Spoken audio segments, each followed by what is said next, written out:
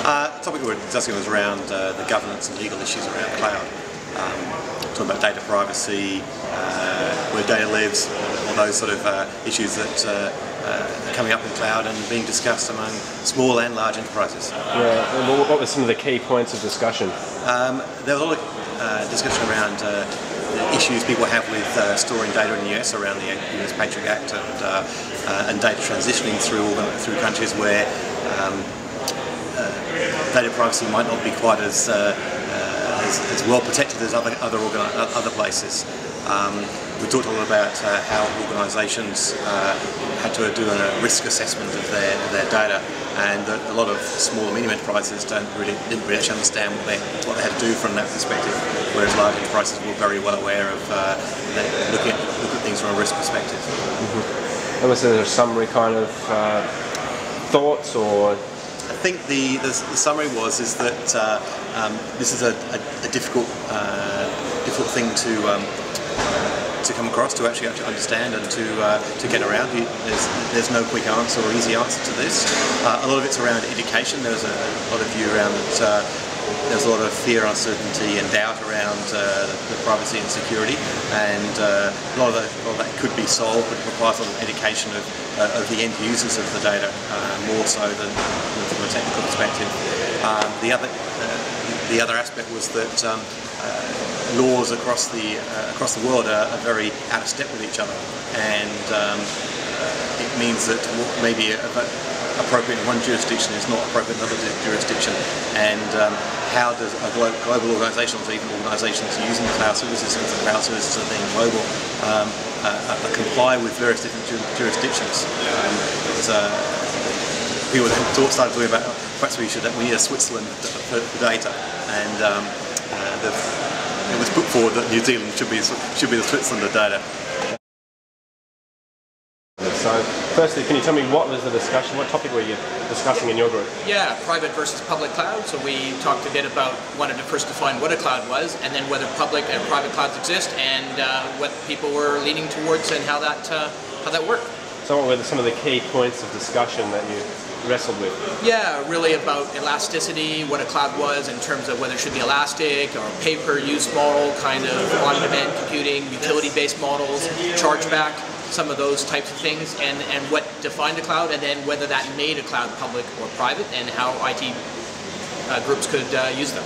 Yeah. So, were there any potential issues that people in the group had with the different sort of? Yeah, I think when you're looking at that, a lot of people have decided or had preconceived notions that things weren't clouds or were clouds based on history. You know, just because something's old, it wasn't a cloud, and just because something's new, it is a cloud. And I think there's a lot of that balance that we discussed. And I think, you know, just because they have a desktop, it doesn't necessarily mean that can't be in the cloud, or you can't have those services delivered. So there's a lot of that type of discussion, and I think a lot of people came together and shared those ideas. I heard a little bit of discussion about enterprise and sort of what sort of enterprise and what's it going to end up looking like. What did you got? What was the summary of that?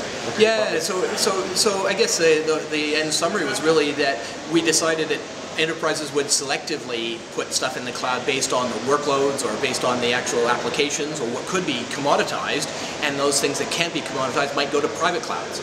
And I guess as well, enterprises need to look at their organization or IT as a service and need to make that mental leap about the business paying for IT in a utility-based model, but giving them the responsibility to act efficiently in a utility-based model.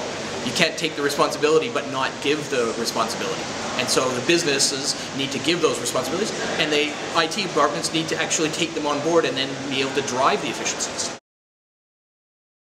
Okay, well, so we talked about data portability and data management, and some of the problems and concerns that people had about moving data from one cloud provider to another. Okay, can you give me some of the key points and discussions and arguments that they had? Pretty much, it was an interesting discussion, mostly because, well, certainly from my point of view, I think it's not a new problem. Moving data between applications, whether they're on-premise or in the cloud, is equally as difficult. And then there was also a lot of discussion around risk management strategies and how that might be realised in the cloud world. and some people even had some sort of solutions for how that data movement might happen. Okay. Were there any sort of disagreements? I don't think it was too much. I don't think it was too much contention. I think there was a lot of. This seemed to be a lot of eye rolling, as though we're going over old ground, or maybe discussing stuff that maybe there wasn't a solution for. Okay. So is there a summary sort of sentence, or a summary sort of?